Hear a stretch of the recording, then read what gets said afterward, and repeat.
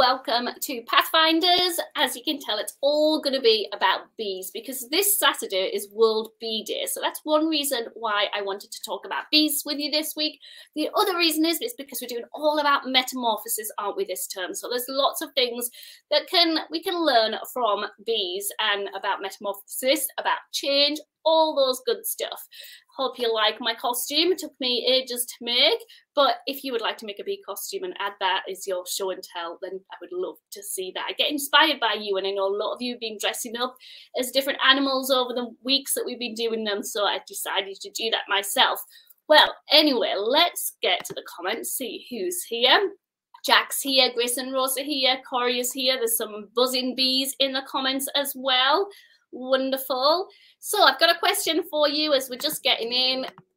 Have you found any exciting nature treasures this week? Because let me tell you, it was like the gods were shining upon Pathfinders, because I came upstairs to my desk where I do Pathfinders from, and I mean, it's not good for the bee, but it was good for this. There was a dead bee. Oh, I just dropped it. A dead bee on the desk that I got to explore with my kids this morning. So you can even see its little stinger. Something my son found recently was an antler from a deer that was on the floor. So that was really exciting. I wonder if you found any good nature treasures recently. Oh, some people say, oh, four-leaf clover. What? That is amazing. A four-leaf clover. Well done. Hi, Lene or Lanai. Lanai. Tell me if I've got it wrong. Isabel, hi from you. Hi, Myla. Hi, Jaden. Anyone else found anything exciting this week? A smooth newt in the garden. I think I might have seen a newt one time when I was a kid, but for some reason I haven't seen them. Someone's seen lots of deers and rabbits. Amazing. Lovely. Hi, Matthew. And those of you that are watching on camera, well, hello. A zero-leaf clover. Is that bad luck or is that extra lucky? I don't know. We found some giant clovers this week that were like this big. Yeah, didn't find anything. That's okay. Maybe next time you'll find some stuff. So if you ever find anything that is just really exciting, then definitely email me or get your grown-up to email me at this email address, because I love to find out about it. I love to live through your nature collections as well and get excited about it. So definitely let me know. If you can hear a noise, I think there's a helicopter right above my head, or maybe a giant bee. Who knows? Who knows? Right, now let me just make sure I've got the things off. I don't want that email address up this whole time. There we go.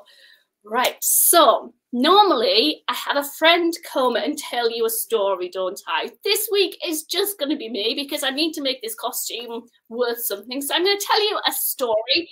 Has anyone ever heard of Aesop's fables? You can just shout out yes or tell the person next to you if you have.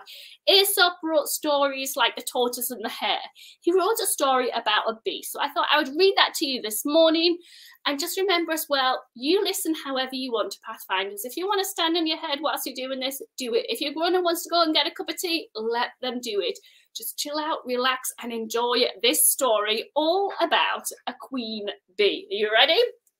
Let's get started. So, oh yes, some people have been reading Aesop's fable. Oh, Cinnabar, sorry, I'm looking in on the comments and getting distracted. Someone's seen a Cinnabar moth. I love Cinnabar moths. And yeah, a few people have been reading Aesop's fables, but I've never heard of this one, so I wonder if any of you have. Anyway, let's get started. Once upon a time, in the beautiful region of Mount Hymettus, there was a busy hive of bees. Their queen was known for her delicious honey and wise leadership. She ruled over her buzzing subjects with love and respect. One sunny day, the queen bee embarked on a special journey. She flew with determination towards the majestic palace of Olympus, where Jupiter, the king of the gods, resided. Carrying a vial of her finest honey, she wanted to offer it as a sign of gratitude. As the queen bee approached the palace gates, she felt a mix of excitement and nervousness. But Jupiter welcomed her with a warm smile, delighted by the golden honey she presented. Impressed by her gift, Jupiter granted her a wish, saying, "Ask for anything you want, and it will be yours." Let's just pause for a minute. If you were asked that, what would it be? Right now, I could really do with a cup of tea because I ran out of milk. this morning and I love my tea, but I feel like that would be a waste of a wish. I'd probably wish for something a little bit bigger. But if you could wish for anything, what would you be? What would you wish for? And if you were a bee, what would you want? More honey? A marshmallow? A few people got some ideas. I wonder what this bee wished for. The queen bee, concerned about her hive's safety, thought carefully.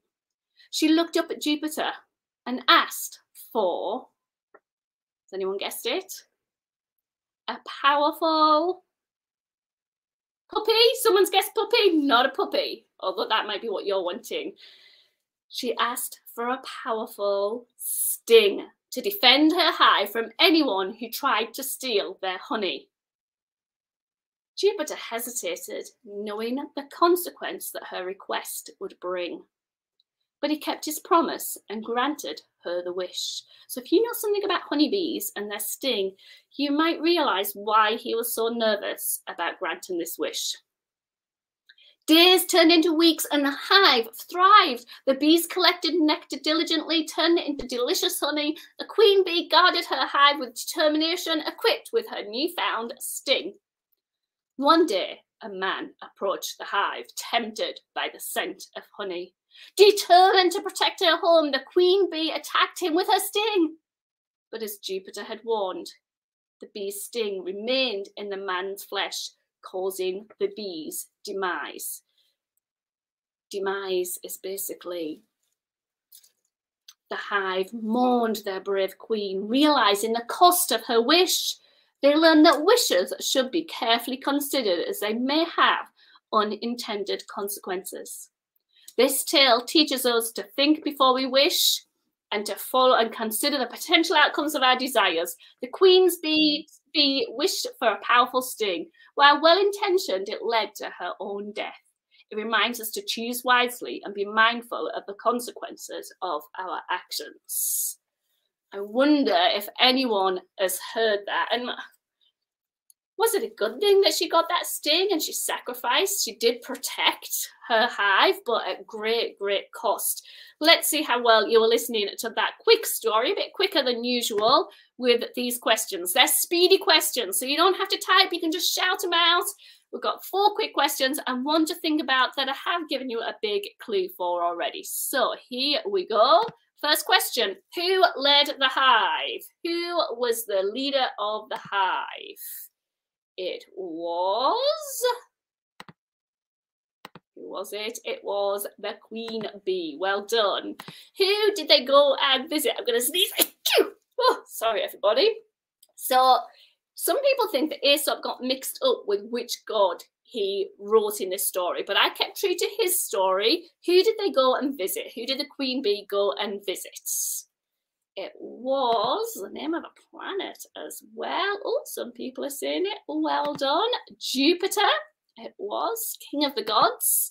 Next one. What did the honeybee wish for? Kind of 2 ways of answering this, really. She wished for a stinger, or you could say that she wished to protect her hive, and she thought stinger would be the right way to go.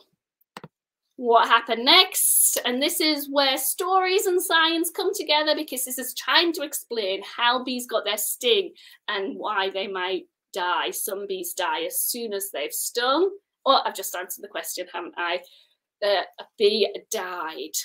And this one is just to think about, but I did give you some clues.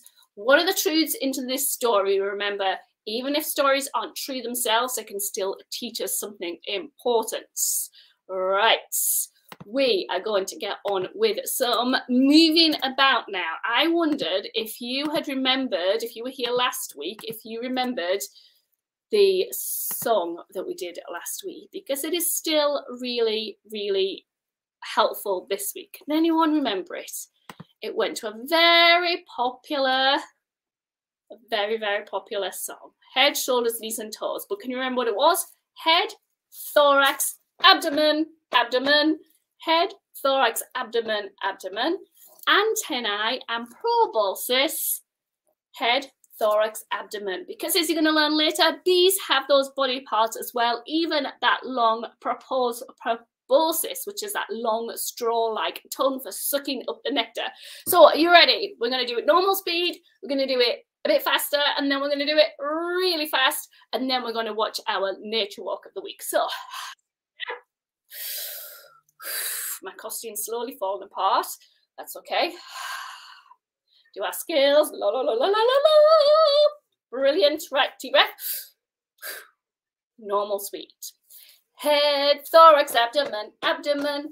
Head, thorax, abdomen, abdomen, and antennae and proboscis.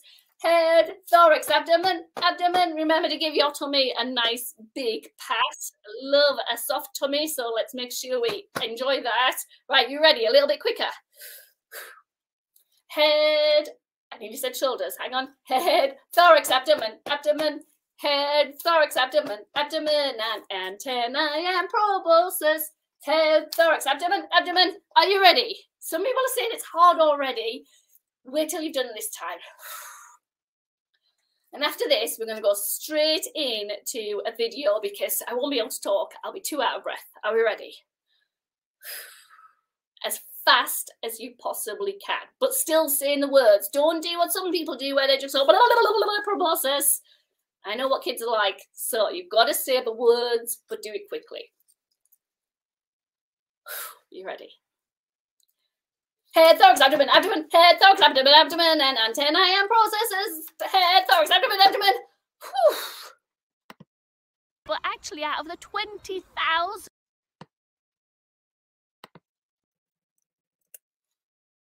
When people think of bees, they usually think about honeybees, but actually out of the 20,000 species of bees, only a few of them make honey. We also usually think of bees being in big hives all together, but that's not the case for all bees. Some bees are social, so they will live in a big hive, and some are solitary, so they will live alone, or they might come in a mini beast hotel like this. So bees are insects that have an exoskeleton. They have 3 body parts. We've got their head, the thorax, and the abdomen. Can you remember that from our butterfly last time? They have 6 legs. They've got a pair of legs attached to the thorax and 2 pairs of legs attached to the abdomen. They have antennae at the top. This is where the eyes and the mouth are. They have 2 sets of wings. One attached up there to the thorax and the other set attached to the abdomen. And female worker bees have a stinger. There has to be a certain temperature for you to see bees around because they need it to warm up for their wings. It's a bit chilly this morning, so I don't know if we'll actually see any. Bees live all over the earth in lots of different habitats, and they are really, really important. So if you think of the food that you eat in a day, 1 out of every 3 mouthfuls depended on bees to have those crops grow. This is because, as we've talked before, bees are needed for pollination. Look at those pollen sacs on those bees' legs. They're needed to help the plants make more, reproduce more plants and more crops for us to eat. In a beehive there are 3 different types of bees. You've got the queen bee, that's kind of the boss, the leader of the pack, although really her job is to stay in the hive and make lots and lots of babies. She's about twice the size of the worker bees and she lives for about 2 years. Worker bees, like the name suggests, work really hard. They're females and they have a ton of jobs. They look out after the larvae, they're kind of like babysitters. They keep the hive clean, so they're housekeepers. They make honey, so they're cooks. They collect nectar and they do the pollination. They are really, really, really busy bees. Drones are the male bees and they tend to just stay home in the hive to help the queen make lots and lots of babies. She lays about 2,000 eggs a day, so she's very busy doing that. So let's take a closer look at the metamorphosis that bees go through, that kind of magical change. And those cells that you can see there are really, really important because that is where the queen lays her egg. Just 1 egg in each cell, but remember she does a lot of those each day. The egg's kind of like a grain of rice, long, thin and white. The egg's only in there for a few days and then it hatches into a larva, which is a bit like a tiny white worm or maggot, and it's fed by royal jelly, which the workers have to make. So the larvae are also fed bee bread, which is a mixture of honey and pollen, and after a few days, the top of that cell is sealed with a lid of wax. That's the pupa stage. So just like caterpillars, it's going to wrap itself up in a cocoon, and inside that it begins to change. That's where the legs, the eyes and the wings grow. And it takes about 3 weeks for them to become an adult bee. Then it takes another few weeks for it to kind of get full strength and be able to go out. So first it starts off as a light grey colour, and then after it's climbed out of the cell, 21 days later, it's going to be ready to go out and explore and get that pollen and nectar, and it lives for about 6 weeks. So there we have the metamorphosis, quite similar to a caterpillar, except it's taken place inside those little cells and the parents have a lot to do with it.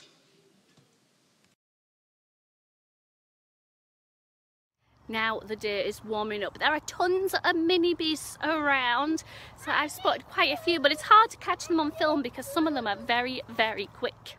I'm sure you'll know what a mini beast hotel is. We saw a big one at the beginning. We're making mini beast hotels here out of yogurt pots, and we're packing really tightly lots of twigs, especially hollow twigs, and some kind of hay that we found on the ground, and just trying to get it to be a really cozy home, which it seems to be. The beetles are already enjoying it, and if you look closely here, you'll see another mini beast.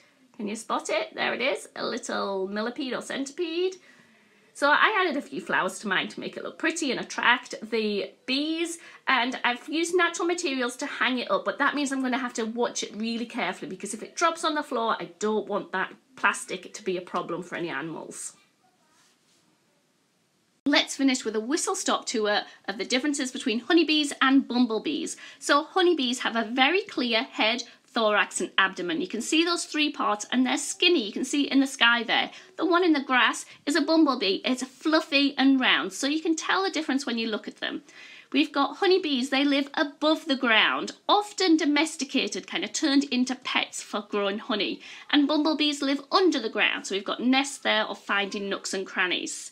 Only one type of honeybee in Europe, and it has quite a short tongue, so it has to go to flowers that are quite open. Bumblebees, we've got lots of different types with lots of different lengths of proboscis, and it gets really long. Look how it can dive right into that flower.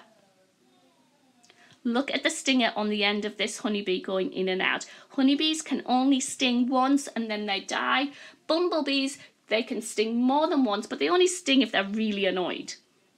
And of course, honeybees make a lot of honey, which we take advantage of as humans, but bumblebees only make enough for their own use.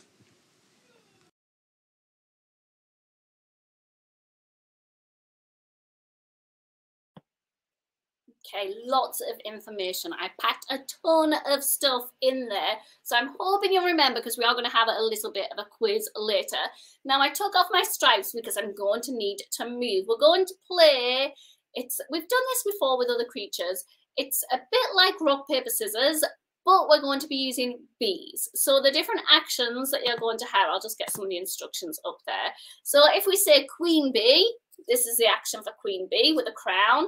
Worker bees, I want you to buzz really fast because they do a lot of hard work. They're very busy. And a drone, the one that kind of stays home to help make the babies, we're just going to go like this, because I have this kind of stereotype of being a little bit lazy, or drones just kind of go along with it. So for drone, we're going to be a little bit sleepy because they don't go about as much as workers, but I'm sure, no offense to them, I'm sure they do work hard. So basically, you need to decide which one of those you are going to do. I will turn around, I will count to 3, or maybe I'll make you turn around. I'll make you turn around, I'll count to 3, and then choose which one you're going to do. If you do queen, that beats, if you do queen, that beats the worker. If you do worker, that beats the drone. See how many points you can get. So we have played this type of thing before. So everybody stand up. I'll stand up as well. Maybe I'll turn around as well. That's more fun. But I can't. I'm a bit stuck here. Let me just move this up a little bit. Here we go. There we go. Right. So turn around. I will count to 3. Decide what you're going to be. Bee. And then turn around. Okay. So I'm going to count backwards. 3, 2, 1, go. Right. So I was a worker bee. So if you were a drone, I beat you. But if you were a queen, you beat me. So keep your own score. Right. Turn around. I'm going to count down. 3, 2, 1, jump.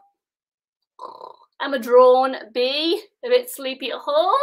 So if you were a worker bee, you beat me. But if you were the queen, because the queens need the drones, I think they're the kind of the king of the queen of the nest. But the drones are really, really important because that's the only way the queen can make babies. Right, we'll do it a couple more times. See who beats me. 3, 2, 1. I'm a worker bee again. Keep your own score. Right, turn around. 3, 2, 1. Queen bee. Did I beat anybody, I wonder? Oh, a few people are tying each time with me. Last one. 3, 2, 1, and go. Worker bee again, my favourite. I wonder if I beat anyone. I'm going to sit down and move my camera down. I like that game because it's fun, but it also reminds you of those 3 different types of bees in a hive. Now we're going to have a quiz while I catch my breath back. Oh dear, I need to do some kind of workout before I start Pathfinders. Let's take that off here. We'll have a little bit of a quiz. And you might just want to sit down and shout out the answers for this. If you want to write down on your journal, you can. If you want to type it in, you can. So I need to share my screen to get this up. Here we go. Right, can everybody see that? Make it nice and big. So first question, what do bees need to make honey? Is it sugar, nectar or water? A, B, C, sugar, nectar or water? Give you a little bit of time. Maybe I should play some music or something. Does it have music on? Yes, it does. Here we go. Right, it is nectar. Next one. How many wings does a honeybee have? Is it 2, 4 or 6? How many wings does a honeybee have? It is 4 because they've got 2 sets of 2, haven't they? They're called the forewings and the hind wings. Where do honeybees keep their nectar while they're flying back to the hive? I didn't tell you this, but see if you can work it out. Do they keep it in their mouth, in their stomach, or in their second stomach? What do you think? It is in their second stomach. Next one.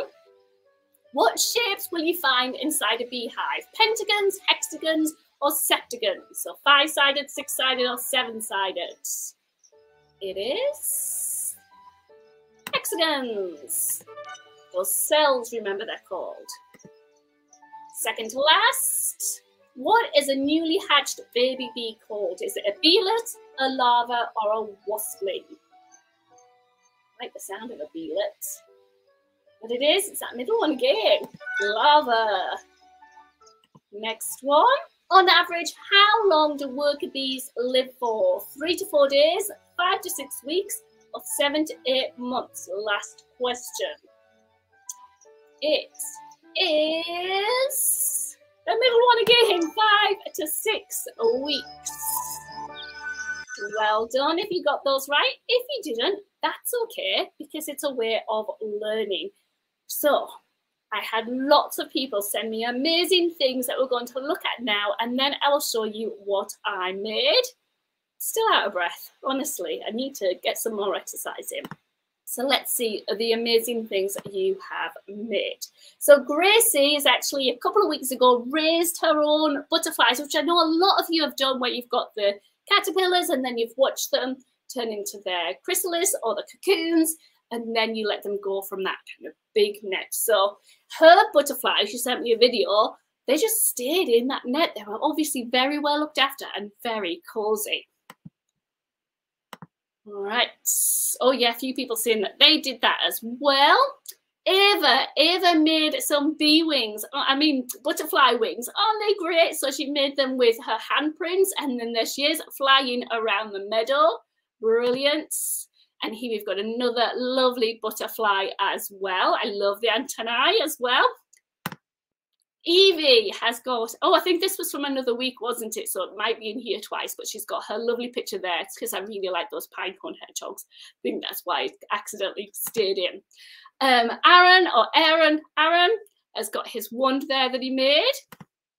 And then we've got a beautiful caterpillar from an egg cup. You can make bees from egg cups as well. You just need those 3 sections, head, thorax, abdomen, and you can do that. But that is beautiful. Jack has got his built-in goddess that he sewed, and this is just beautiful. Love it. I think you could sell these, and oh, lovely. Right, Miriam and Esme visited a butterfly house, so they saw all the parts of the life cycle of the butterfly. So there are the chrysalises hanging down. I would love to see one in real life. I kind of always look around in the bushes and dark places to see if they're there, but I haven't seen them before. Juliana has got these lovely beaded and Lego butterflies, really clever. Isla has got her symmetrical nature butterfly there, and she's got her pond picture as well in. I love the frog spawn. I wonder how you did that. I think that kind of, whatever you stamped it with, would make a good beehive stamp as well. Bella has got her lovely butterfly in her Minecraft world. A lot of you doing things digitally online, so that's a brilliant idea. All right. Riley has got this lovely, so he made she made a butterfly garden, but she made it as the life cycle of a butterfly, which I thought was a really clever idea. Zoe has got her Minecraft greenhouse that was to attract lots of pollinators. Beautiful. Jaden, busy as always. So you can see, oh, he's already done a beehive there in the background. He's got his caterpillar, he's got his butterfly.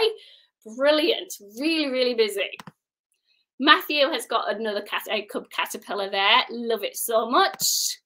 Jasmine, I loved this. I was telling my boss about it today because I just thought it was brilliant. So first of all, she practiced all different ways and techniques of painting on a fabric, and then they decided to go with a tie-dye butterfly cape. Look at it. Isn't that amazing?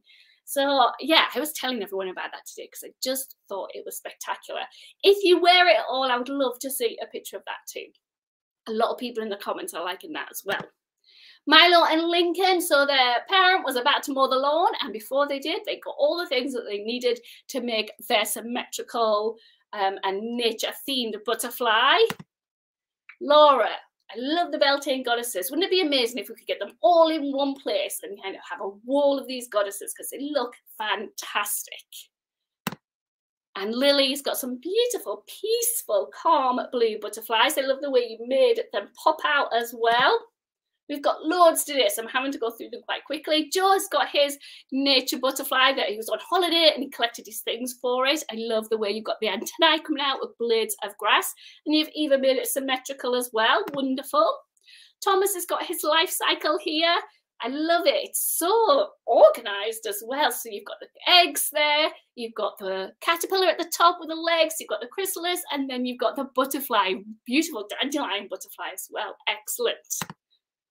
Zoe, another person who's been very, very busy. Look at that belting goddess at the bottom. I love it. She's so cheerful. And we've got the handprint belting fireworks. We've got all sorts of amazing things. Well done, Zoe. Alexis went on Sims. I don't know if any of you play Sims, but I've got a video to show her butterfly world later. I'll show you more of that later. Freya and Darcy have been raising butterflies as well, and then made these lovely butterflies. I love the shapes of the wings. They're really interesting. And we've got some videos to show. So the first one is from Alexis. So let me get that up. Where is it? So this is her butterfly world.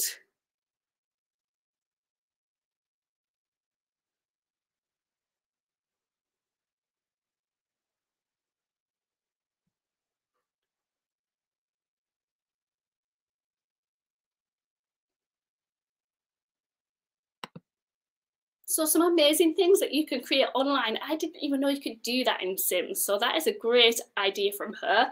And then here we have something from Rowan and Violet.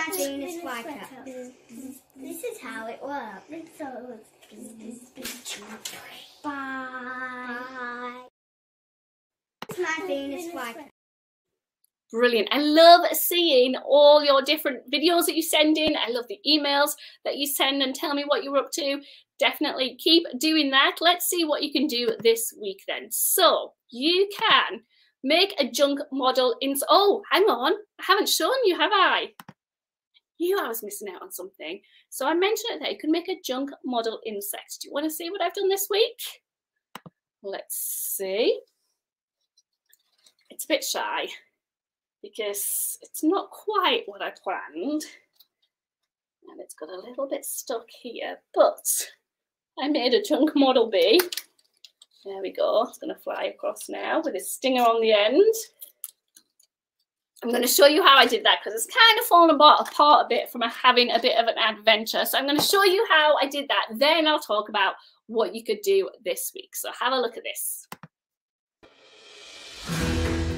So I had no idea how I was going to make this project this week. I knew what I wanted, a model of a bee, but I didn't quite know how to do it. But that's a good thing because it meant that I got to experiment and try some different things out. So first of all, I needed to figure out how to add a head to my bottle. So I put slits in and managed to fit it around. I just added tape on to secure it. And I used masking tape because that's quite easy to take off and move things around if I needed to. It's also good for recycling and taking things apart. I've kept these eyes for ages because I thought they would make a perfect compound eye. And I was right, they look really good. The wings, I wasn't too certain about. So I used milk bottles and one of those cartons, you know, that the grapes come in, and cut out shapes. I wish I'd made them a little bit bigger, and they were quite tricky to make secure. So later on I went back and added a bit more security with some glue. But yeah, this is just a prototype, so I'm just having a go. Next time I know to improve it by making the wings a little bit bigger.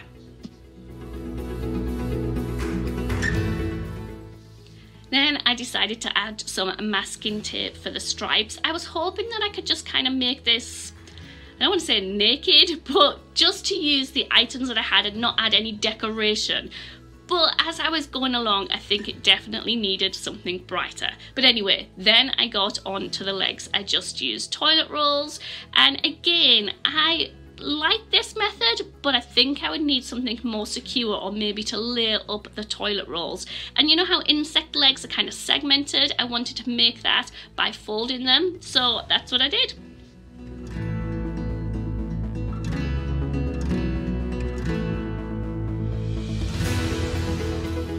Then it's my new favourite glue, flour and water, and I had all those scraps from my Beltane goddess to turn into my bee and decorate it. So I didn't go for perfect, I wanted to have a little bit of texture to it. So you can see that I've added some black stripes, and now I'm adding on some invisible string that I got from the scrap store one time.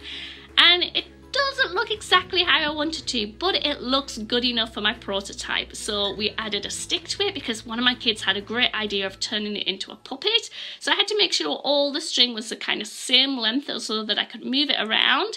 And then we took it for a fly around. So it wasn't quite what I wanted it to be, but I think it still turned out really good.